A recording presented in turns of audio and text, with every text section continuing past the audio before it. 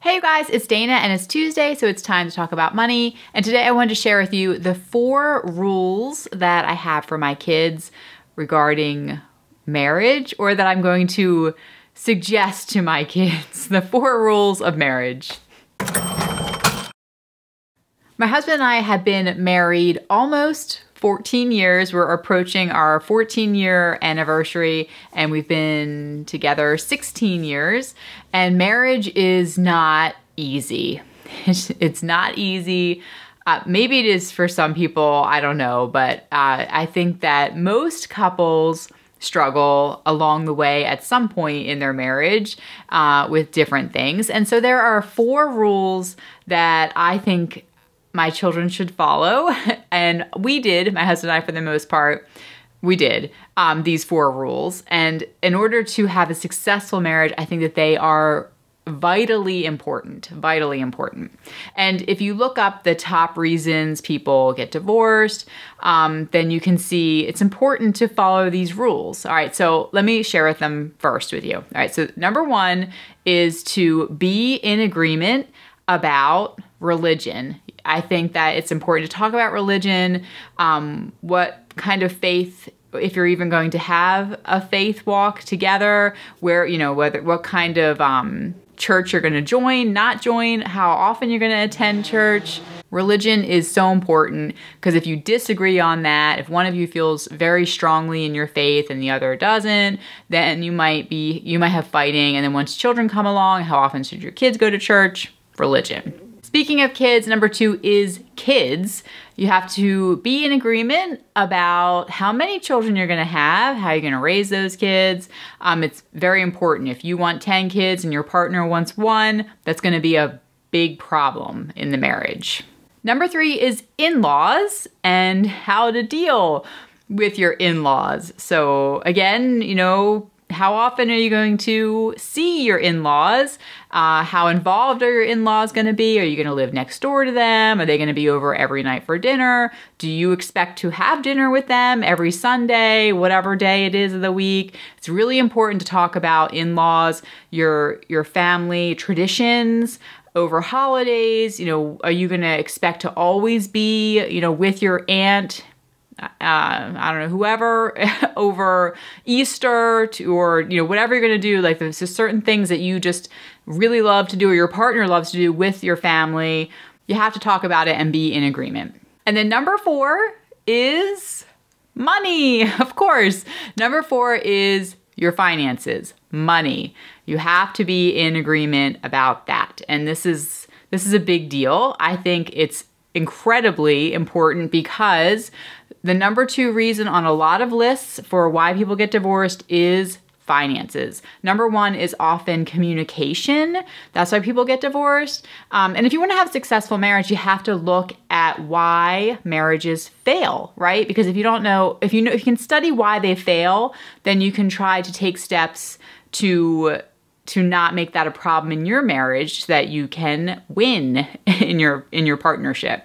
So number 1 is communication a lot of times, and then number 2 is money. And I think that they kind of go hand in hand, and if you can work on your money issues, a lot of times it'll help improve your communication, right? So money, meaning that you talk about how you're spending your money, right?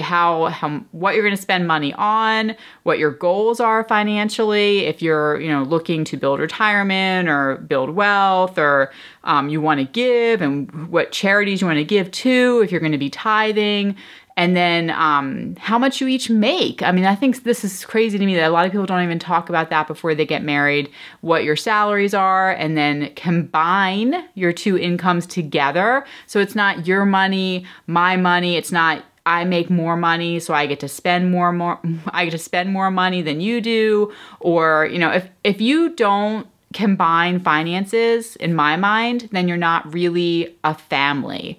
In order to become a family unit, then you combine your finances. Everything is ours. It's not mine and yours. And it might seem like, especially in the beginning when you first get married, like we can totally keep it separate. It is mine and yours, no big deal. But when you get married, the idea is that you are married for life. And that's that's a freaking long time. If you live all the way up to your 80s, 90s, hopefully hundreds, that's a long time you're going to be with this person, and they are your family. And so you're going to end up spending more time with this person than with your mom and dad, right? Or, so they're your family. So you combine it. There's no mine and yours. It's ours. It's our money. And you put it all together, and then you decide as a couple how you're going to spend your money. And then, so these things are, like I said, you have to talk about it and be in agreement on it before you get married, because you don't have to be debt-free before you get married. But if you are with someone who is not interested in becoming debt-free and you are, then that's a big deal. It's a really big deal, and it could be a deal breaker.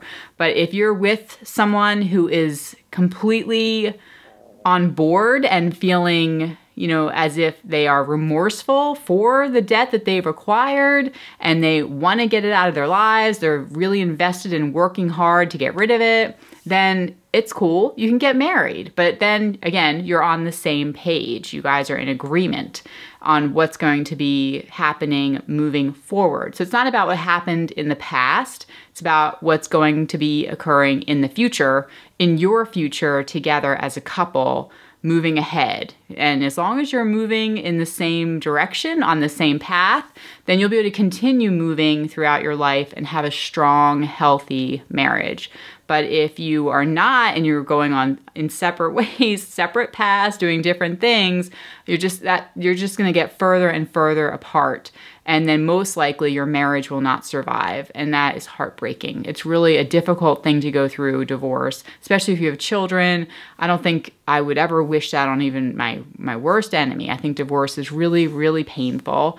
Not having going through it myself, but I had to see my parents go through it. And as a child of divorce, I know how that feels. And I think that it's something that we should all try to avoid if we can. I hope, I don't know, maybe some people do go into marriage thinking of divorce, which would be a shame. But before getting married, I think if you can be in agreement on these 4 things, then you'll have a much higher likelihood of success in your marriage. I have given finance books to people as a wedding gift and had people look at me like I was just really weird. And I don't understand that. And I've told people that Dave Ramsey essentially helped to save my own marriage by helping to teach us how to communicate together and be on the same page and have a budget and talk about money. And also, people look at me like I have 3 heads, which I think is bizarre because, money is one of those main reasons people get divorced. And it's something that's important, I think, just so important. But like I said, if you know what the top reasons are for divorce, why wouldn't you study hard and do everything you can to make sure that you've got that down and so that your marriage will last and be healthy, right? Okay, so that's it. If you have any other rules that you yourself have followed or you would like your children to follow when they get married, leave those down below. I'm sure everybody would be very interested to read it. I know I would. I always think it's interesting. Marriage is a constant work in progress, in my opinion. It's something that both partners have to constantly be vigilant about as far as nurturing and trying to work together and trying, that's the key word, trying to make things work, make things better, to be kind to each other. There's always differences with everybody because we're different people on the planet, and everybody has different experiences, different background that they're coming from, so differences. But we can still be together as long as we're respectful of each other, kind, and continue to try to work on it. All right? If it's your first time here, I'm here every single Tuesday talking all about money. We're a family of 6 living in the Philadelphia area. Thanks for watching, and I'll see you next week. Bye, guys.